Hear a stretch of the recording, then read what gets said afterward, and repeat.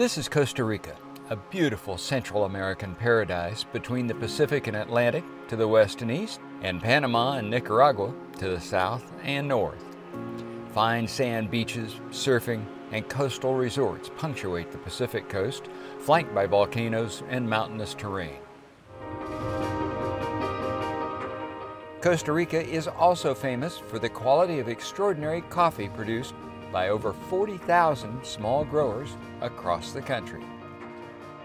High worldwide demand for the country's high-quality, higher-cost coffee makes it more profitable to export than supply the Costa Rica market, which means local demand must be met with low-cost imports.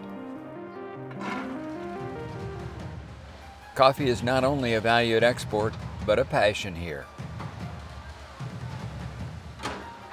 The coffee, for those of us who are in this business and that have lived from it for such a long time, it's like in our blood. We have it deeply in our hearts.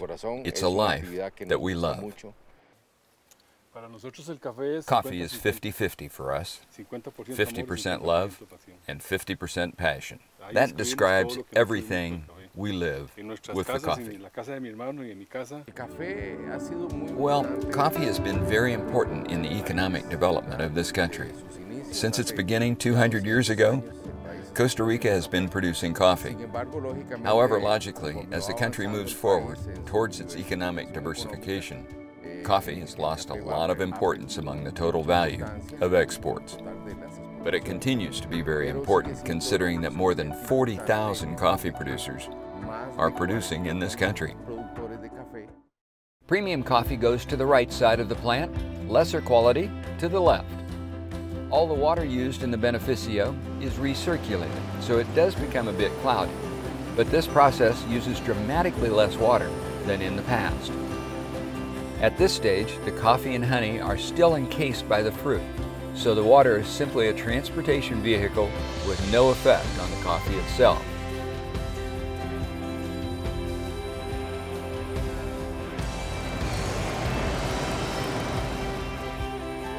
So we take a sample and we'll absorb all we can, because the more air we can absorb with the coffee, the greater our impression in the palate will be, and it will reach the olfaction area, the nasal part, faster.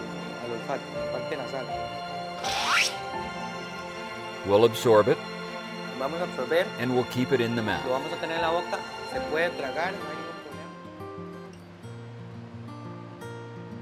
The micromill business model has become popular with some coffee growers in Costa Rica, a revolution of sorts in the coffee business that started 20 years or so ago.